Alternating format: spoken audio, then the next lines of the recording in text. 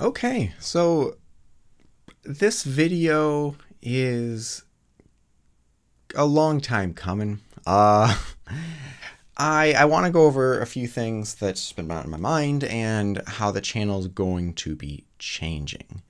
And kind of go through just also what I hear people say and either tell them they're correct or correct them.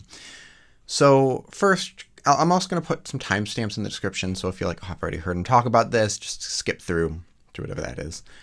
And the first thing I want to talk about is just why did I start SpeedCubeReview? I already had built a website in the past on violin strings. I am a professional violinist. I have a master's degree in music, and that's my full-time job.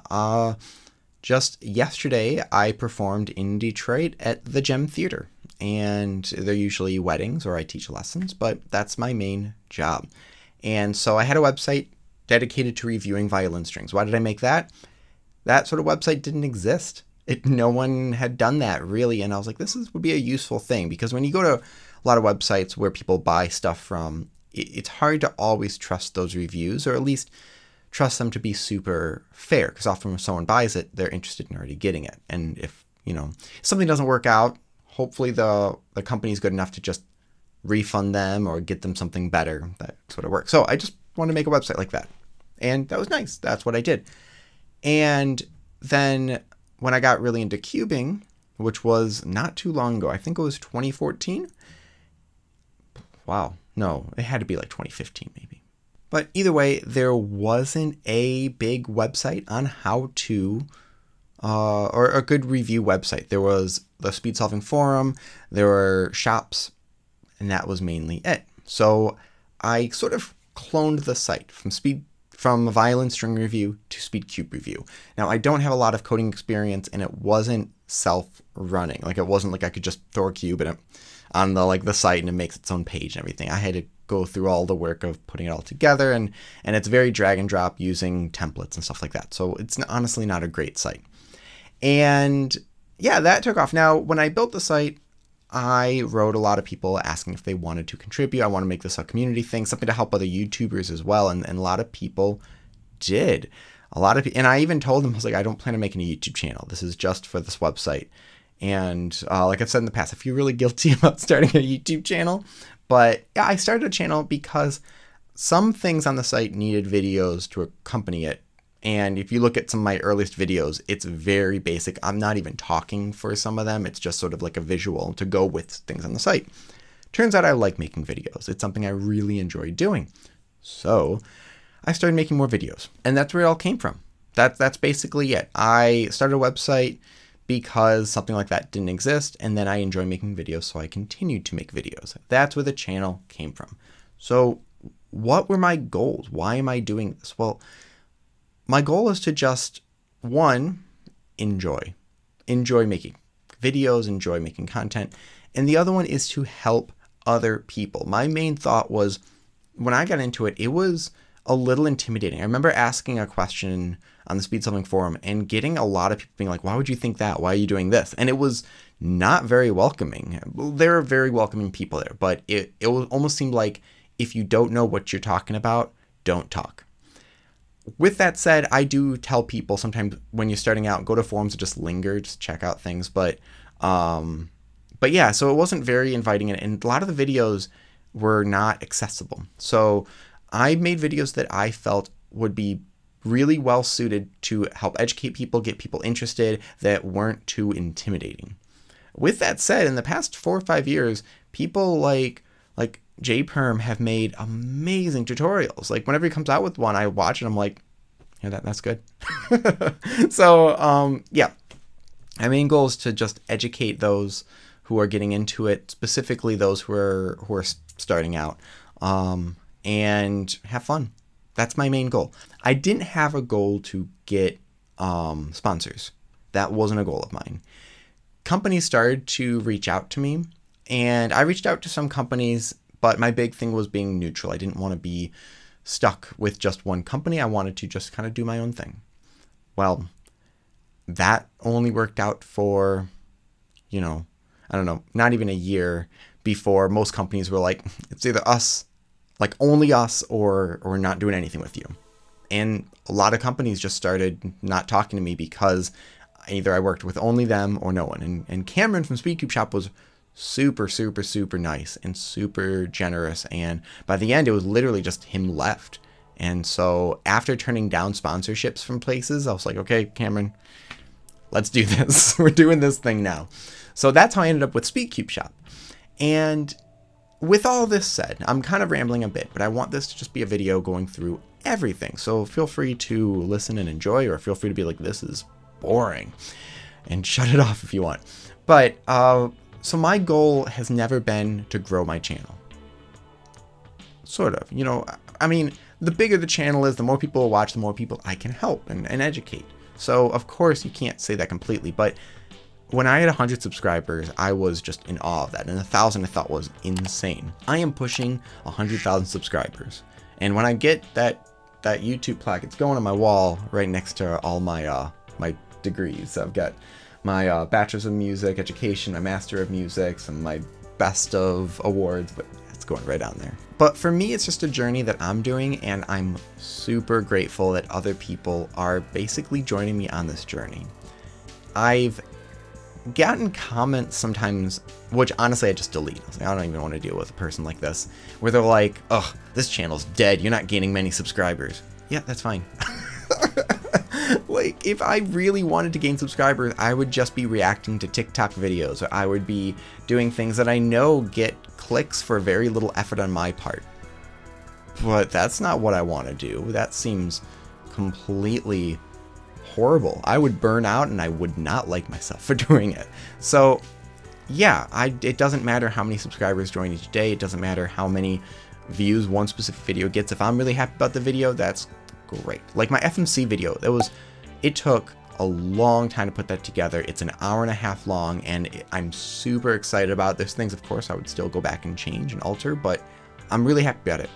That's not going to be a hugely viewed video because it's FMC, it's fewest moves. So yeah, with all that said, I don't really care about growing the channel beyond whatever it's going to do naturally. Now, I'm sure my sponsors are not super happy about hearing that, but at least Cameron already knows this sort of thing. And I appreciate him being very, just letting me do my thing. So yeah, that's where I am with that. And there are some very genuine people who follow me because they enjoy the content and they're here every video and they comment every video, and I know who you are. I see you and I see all the comments. So thank you so much. I really appreciate that. This has been a whole experience that, yeah, I never expected. I've actually done career days at like middle schools and talked about being a YouTuber, which is comes with a lot of warnings for the kids. So, okay. Another thing I want to bring up, how do I make so many videos? There are times I do a video a day, and the main thing is I am making videos all the time. Like hours I will spend recording and editing, and it's like sometimes 3-4 hours a day I am just doing video stuff. I can pump out a video really quickly, but I want to make sure lighting's good and audio's good, and I get some effects in there and things like that. I mean, but I was spending so much time with it, and you know what? The pay isn't amazing. It's more than I thought I would ever get. I'm not gonna kind of go into it, but like there's been a couple months that my home mortgage was paid for with YouTube. It fluctuates a lot depending on the season, and since COVID, it's like really dropped. It's really gone down, and it's not something that's paying my mortgage anymore because of that, even though the numbers are pretty much the exact same. It's a nice little bonus on top, but it's not, since it's not my main job, I'm not focused on that. I know a lot of YouTubers that they turn into, this could be my main job and I'm going to do this, and then they start a Patreon, and they focus so much on what can I get the most money from, they lose why they're making the videos. There's one channel I'm thinking of specifically where I just left. I unsubscribed because I was like, this is not as what it used to be. So anyways, that's where that is as well. Giveaways, I want to talk about that. So I have cubes I'm giving away. Right now, it's the GAN I carry. Soon I'm going to give away a GAN M Duo. I also have the 251, at least one of those I'm going to give away. So as far as giveaways, I don't like to ask other companies to help me with giveaways. Like, I don't want to go to Cam and be like, hey, can I have like $50 to do a giveaway? Technically, I have a lot of ability to do stuff like that, but I feel like that's taken advantage of him, and it doesn't really help too much. It doesn't help so much with subscriber numbers. It actually hurts people buying cues, because if they're like, oh, the Gan I carry just came out, and I'm like, doing a giveaway. If I was subscribing to a giveaway, I'd be like, well, let me wait to buy one and see what happens with the giveaway. So it's really not the greatest thing. Actually, side story, when I was doing more violent string review stuff, I had a company send me some things to give away. And I did sort of how I do here. Like, oh, leave a comment, I'll pick a winner. And the company wrote me and was like, we are a little upset at how you did that. You're supposed to have people tag 3 friends, do this and this and this. I will never have a giveaway where I ask you to tag friends. I hate that. Like, I just want to join a giveaway to be like, to you know, hopefully win, but I don't want to bug other people about it. And I don't want it to feel like, I do giveaways to give back. And these puzzles are often extras. So, like this one, SpeedCube Shop sent me this after Gan already sent me theirs. This one, Gan sent me it after SpeedCube Shop sent me it. So I'm just giving it away. Now, the thing is, and it's always international, but if someone wins and it's international, often I'm paying like $30 out of my own pocket to ship this puzzle, because international isn't cheap, and I'm not a company that can get any discounts. So yeah, it's just coming out of my own pocket, but I like giving back. So that's how giveaways work. That's why they're not all the time. That's why I'm not bugging other companies to do them. I mean, if you say you want to give something away, great. If I don't have to ship it, even better. But that's what it is. And giveaways are going to keep happening, just often when I have extras around. Okay, I think I'm caught up. So, in the future in my life, I want to do a few things. I want to make some changes in my life and have more time for other things. I spent all yesterday just outside gardening, planting, cleaning things up around the house. I've lived in this house for over 3 years and have had very little time to do stuff because of other things going on. And so I'm going to cut back on what I'm doing on the channel. What does that mean? Well, one thing, if I get puzzles, like I literally, this came in from Moyu. If you know what Moyu is about to release, you know what that is. So I'm going to do a video on that very, very soon. It might be more simple, might even be a live stream, or I might just do a quick record, do some solves, talk about it, not too much editing, just sort of a reveal first look. I actually might have it look less fancy, because that way it feels more like, hey, I set up a camera, I'm just talking to you about this real quick. About once a month, I'm going to make a big video. That's my plan. I'm not going to have like the first of the month there's a video, because every 1 month is different from the next. But every once a month, I'm just going to do a big video. And I have some things planned. Without spoiling anything really, I was about to grab a stack mat. I have planned something I'm going to be doing with that. That is a bigger video that I don't know exact time, but the idea is that it'll be something that is a more enjoyable, informative thing, and not just, hey, here's the next cube. Or I do a video where I unbox multiple things and do a really big video on a bunch of things. Like, I actually have some stuff in SpeedCube Shop that I need to do a video on that I've just had no time to do my normal editing setup.